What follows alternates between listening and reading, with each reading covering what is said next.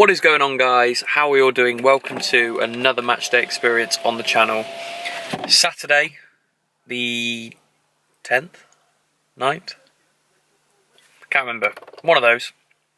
And I'm in Essex. I've just driven the 204 mile, 4-hour trip. Good mileage, miles to the gallon though. All the way to Colchester United against Crawley Town. It's my 66th out of the current 92. So slowly making progress. Still got a long way to go, but slowly making progress. But I'm really excited to bring you a massive opportunity for you guys to get involved in. With thanks to One Football, who I've worked with for a number of times in the past. They've given an opportunity for you guys to win Champions League tickets for you and two mates. There's links in the description. Click on the link, go and sign up. You need to put in a few little bits of details, your email address and stuff, accept the terms and conditions, and then you're good to go. But make sure you go down, click that link. The competition is running, I think, until the 2nd of October. If that's not correct, I'll put a bit of text in here, but I think it's the 2nd of October. And it's open to people from Great Britain, Germany, France, Italy, Spain, and I think that's it, isn't it? But yeah, it's a really good opportunity. I've already entered, but if you've got two mates in mind that you want to go with, then get you and your two mates to do it. It gives you more of a chance to win the competition. And One Football will be announcing the winner at some point at the start of October, and I'll be sure to keep an eye on that to see if anyone from this channel manages to win those tickets. But yeah, please go and sign up. It's a really good opportunity. But yeah, at Colchester today, looking forward to it. As I say, 66 out of the 92. Yeah, I'm knackered though. I was up at 7:30. Hour and 15 till kick-off, so getting ready to make my way over there now.